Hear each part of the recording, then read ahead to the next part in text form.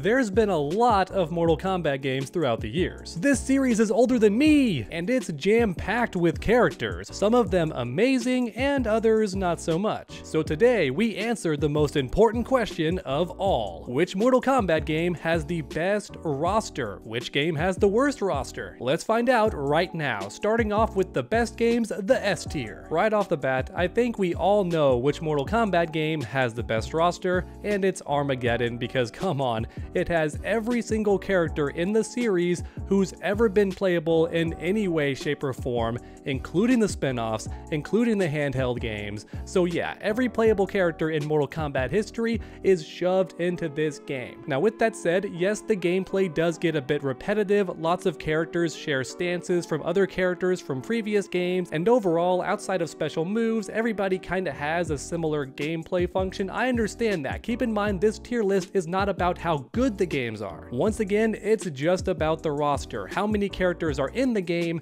and are those characters iconic and fun to play, or do those characters suck and everybody wanted them gone? Okay, so next up, right behind Armageddon, we have Mortal Kombat Trilogy. Very similar to Armageddon, this game had everybody. The only difference is, it's older, right? It came out way earlier, and as a result, the 3D era characters had not been created yet. And as a result, every character is there, but not the characters that came after, and that's why it's behind Armageddon. And for a fun fact, I'm pretty sure this Mortal Kombat game was the first time you could play as the boss characters. So Motaro, Shao Kahn, Goro, you get the idea. But next up, it's time for a more recent game that everybody loves and can't stop talking about till this day, and its name is Mortal Kombat 9, otherwise known as Mortal Kombat 2011. Pretty much nobody denies that this game has the best roster, especially when you include the DLC characters. Pretty much every fan favorite character is here from the original games,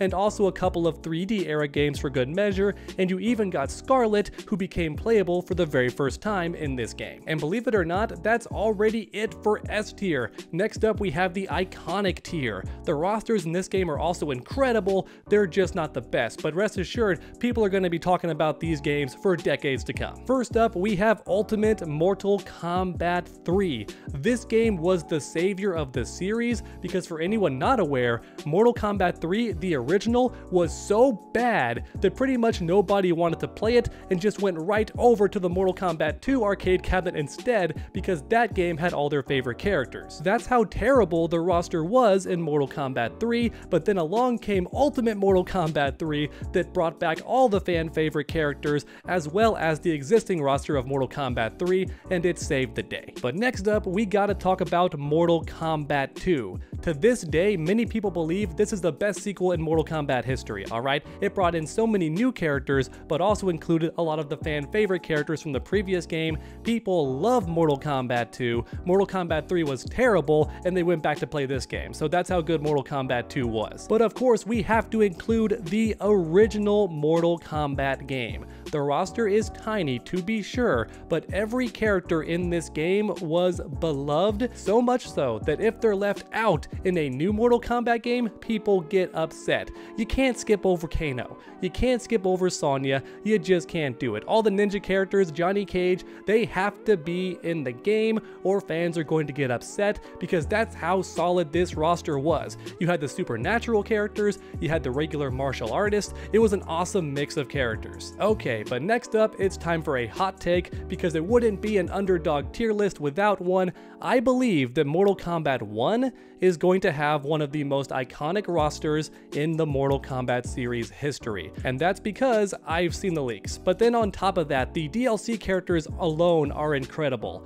Omni-Man, Homelander, Peacemaker, are you kidding me? Tons of 3D era characters have returned for the first time in like a decade or so that's awesome too. And even though I acknowledge that plenty of players hate the cameo system, technically those characters are still in the game, so I have to add them as part of the roster. I understand that Mortal Kombat 1 can be a divisive game, but I'm just saying when it comes to rosters, it's got pretty much everybody, and the characters that are on the way is gonna make the game even more memorable. I think that much like the 3D era games, people are going to grow and love this roster. It's gonna age like fine wine, I think. But alright, next up, it's time for the good tier. First up, we have Mortal Kombat 11. When this game first came out, people hated the roster, very similar similar to Mortal Kombat X, but then as time went on with the DLC characters, we got some more fan favorites returning, and also some really beloved guest characters that people loved as well. So overall, as a complete package, people really do like the roster. They don't think it's amazing, but I think most people agree it's a good roster. So next up, let's talk about Mortal Kombat X.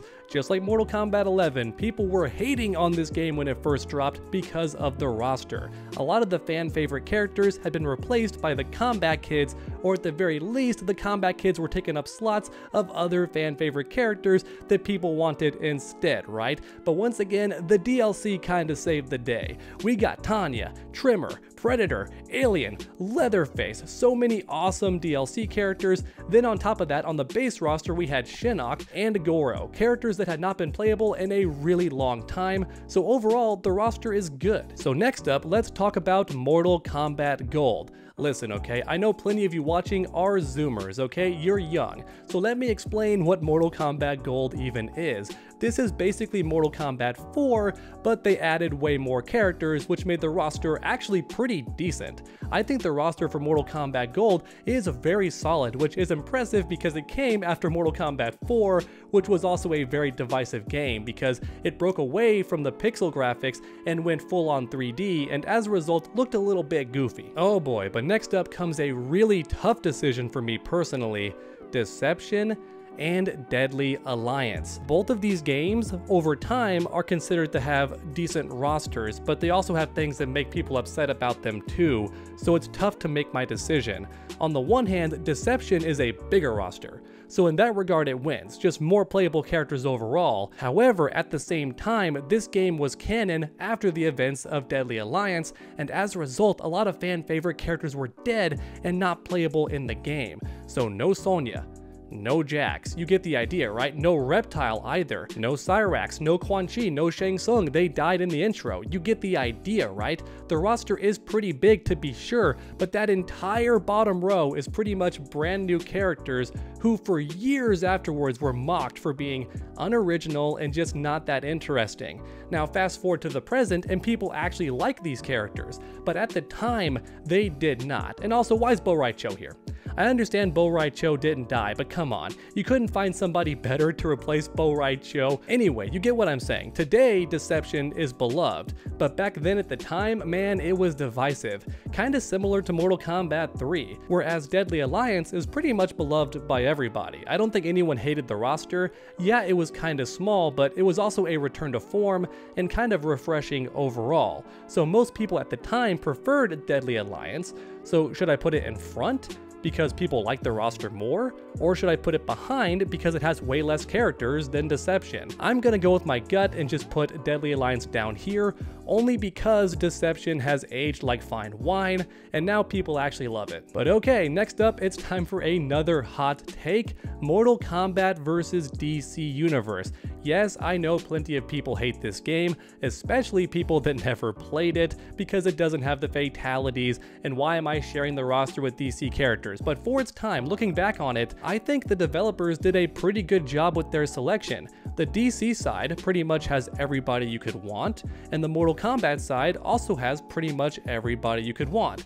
And Kano. Sorry, I'm a known Kano hater. He's not a bad character, I would just prefer pretty much anybody else over him. But I digress. Overall, I think the roster is pretty good. Maybe you could replace Catwoman with somebody more iconic, but I think for the story to make sense, the writers wanted somebody shifty and untrustworthy on the DC side, and that's why they did Catwoman. They wanted someone who could play for both teams, in other words. So yeah, overall, the roster in Mortal Kombat vs. DC is pretty good, and on a personal note, the costumes are also pretty cool for a lot of characters as well. But then we have Shaolin Monks. Yeah, for anyone who never played this game, you can actually unlock other characters to play as, and let me put it up on screen because there's a shockingly high amount of characters to play in this game that's not really meant to be a fighting game. It's meant to be a beat 'em up, right? Like a co-op beat 'em up. And yet even so, look at all the different characters you can play as. It's kinda crazy, right? So Shaolin Monks actually has a decent roster. It's only only sin is being small compared to everyone else, but that's because every other game on this list is a fighting game where a roster is like the main point. And honestly, one of the coolest parts about Shaolin Monks is that when you verse each other, it's way different than any other Mortal Kombat game you could play. But then finally, in last place, we have Mortal Kombat 4. This game blew my mind because I was a kid, but I imagine if you were an adult, you weren't that impressed by the 3D graphics because it was a first attempt, and then on top of that, the roster was quite tiny. I imagine because the developer team were still trying to figure out how to make the polygons even work, right? So no reason to make a massive roster if you can't get the base characters to function correctly, and that's why at first the roster was so small, and also some of the characters just sucked. We don't have Kano, instead we have Jarek, you know, stuff like that. Some big misses on the roster, but overall, no, it's bad. It's a bad roster, but that's okay because we got gold later. Oh boy, but now we have the bottom tier, the final row, the bruh tier. These games either completely missed the mark or they're just not fighting games, so their roster's not that big. I wanted to include spin-offs in this video, so here we go. Mortal Kombat 3. Hands down, most people will tell you it's the worst roster in Mortal Kombat history, and that's because Midway was going through a lawsuit at the time, and they could not include a lot of characters that they wanted to, which means as a result, a lot of fan favorite characters were missing. But as mentioned earlier, eventually we did get Ultimate Mortal Kombat 3 to save the day. Behind this game, we have Mythology Sub-Zero because you can only play as one character, and he's the best character. Sub-Zero is my personal favorite character in the series, but you can only play as one guy. Behind that, we have Special Forces, which like 90% of players have never even touched. It's like Mythologies, but you can only play as Jax. I love Jax, but he's not nearly as popular as Sub-Zero. And then yeah, that's actually it, because the other games here are just the same games but on different console ports, so I'm not gonna count them. So there you have it, everyone, the best and worst rosters in Mortal Kombat history. Let me know your thoughts in the comments down below because I love making these videos interactive. And then while you're down there, leave a like if you enjoyed the video, it helps my channel out a ton, and then finish that combo by subscribing and ringing that bell so you never miss any future videos. Make sure to come back next time, and as always, stay underdogs.